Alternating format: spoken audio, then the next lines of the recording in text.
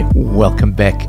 Now I'm a real sucker for RGB LEDs, so when SwitchBot reached out and offered to send me a whole lot of their RGB lights, I couldn't say no. Now they have not sponsored this video and they have no control over what I'm about to say, but let's have a look what we can do with them. So the SwitchBot LED Strip Light 3 offers a 5-meter strip. This is Matter compatible over Wi-Fi.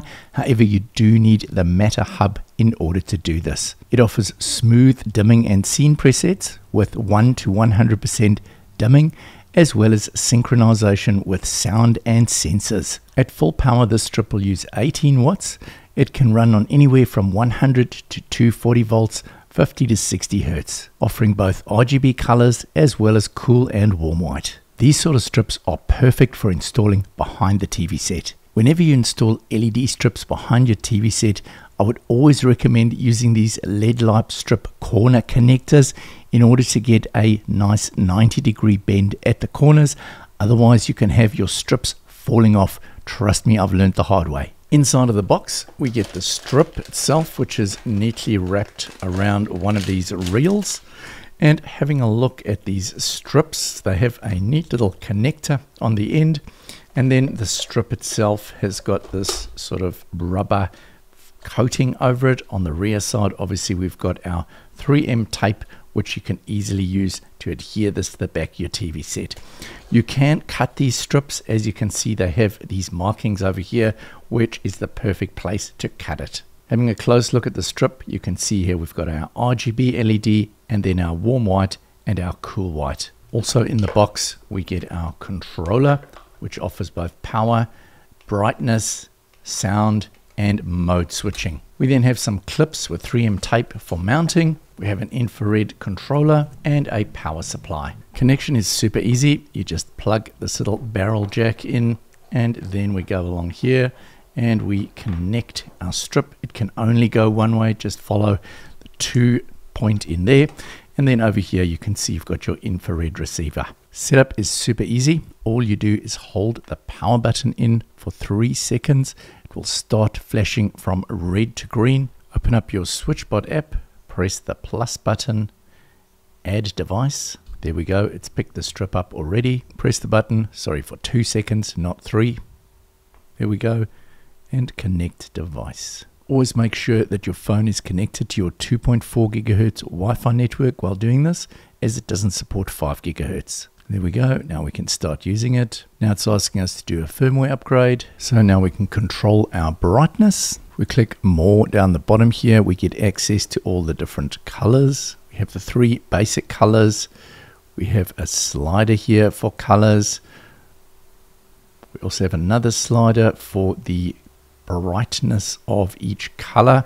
And then we can go down into more and more different color options and different gradients of color down the bottom here. If we have a look at the remote control, we pull out this little strip from the battery. So if we press this and aim it at the little receiver, there we go. We can see that we can control it. So we also have another version of this, which has got individually addressable LEDs for just $5 more. I also used this neon wire rope light version, which allows you to bend it into all sorts of shapes. This version of the light actually has a metal strip in the back here, which allows you to bend it into all sorts of shapes and create some amazing effects. So these floor lamps are pretty versatile. You can use them either vertically with the stand or horizontally. So inside of the box, we have some instructions. So you can see there, they've got an aluminium powder coated system with a connection bar over there. So we've got 4 of these. We have the actual LED tube itself. As you can see, it's contained within this flexi white duct. You can just remove and throw away this piece. Next, we have the base. Might have a plastic surface, and then there's some sort of metal inside giving it some weight. The controller itself, so you can see there we've got some we've got a power button, a brightness, a microphone button, I'm assuming that's for sound, and then we have our different modes. Then we have these wall brackets. We've then got our power brick, and we've got a small screwdriver with some screws in it. So there are 2 screws for each one of these connections. Next, we're going to take the actual LED strip itself. Now, I tried first of all to slide this in from the one side, and it was very difficult, but the easy way to do it is just to press it in. So what we do is we start at the top side over here, pops in here quite easily. Make sure it's right firm up to the top, and then you just pop it in all the way down. Now we're going to stick this little piece in over here, so the base now just screws on. Finally, we just screw the base on. Now, as you can see, there's only one way that this will go, and then we just connect our controller in over there like that, and we're all set to go. So I found that using the two floor standing lights along with the LED strip behind my TV gives me an absolutely fabulous viewing experience. The last device I checked out was the candle warmer lamp. Now, effectively what this is, it's got an incandescent bulb in the top of the lamp, which basically heats up the wax in the bottom here in your candle. So instead of having a scented candle burning, and obviously we're all worried about fires and things, you can now have this light just heating up the wax and producing this really nice glow and this wonderful smell. It's fully controlled using the SwitchBot app or sharing it via Meta once again. So this device is all made of metal. It's got the little cover over here with the light fitting in there, and then this is all metal. So they provide this little halogen light bulb that you just effectively pop into the top part of the system. So it sits like that, and then you have the controller down here. On the controller we have power, brightness, and we have a timer for either 2, 4, or 6 hours. Now, any of these devices can be connected to Home Assistant using the SwitchBot cloud integration, but I prefer Meta for a local connection. So what I'm going to do is click on the little wheel. I'm going to go into Meta Setup, Next, Connect Device. We select OK, Next. Now I'm going to copy the QR code. Next, I'm going to use HomeKit, which is working as my Meta bridge. Add a Meta device, add accessory, more options,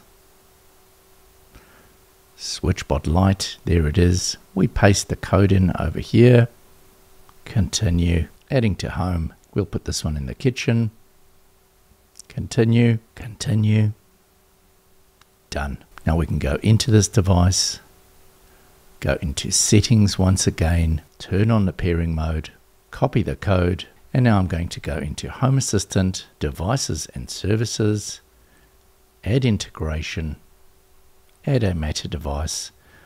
It is already in use with Apple HomeKit. We're going to paste it in there and add device. So within Home Assistant, we can now see these devices inside of Meta. So there's the candle, for example. So we can turn it on and off. We can adjust the brightness of the candle. And that's about all that you can control other than the startup behavior. If we went into one of the floor lamps, for example, once again, we've got all of our different color controls and things all from within Meta. Overall, I've had a huge amount of fun playing around with all this RGB lighting. Let me know what you've done with RGB lighting in your house and what type of lighting you are using. Over here, you'll see a whole lot of different 3D printed parts. Now, I will show you what I'm busy playing around with. This is a little project that I found online. Sorry, dropping everything, but you'll see it's got these little eyes, and basically they can blink and move around and all sorts of things. Super cool, playing with servos and playing with microcontrollers and servers. So watch out for this in a future video. Anyway, that's all from me now. If you've had a good time, please like and subscribe, and I'll see you in the next one. Bye for now.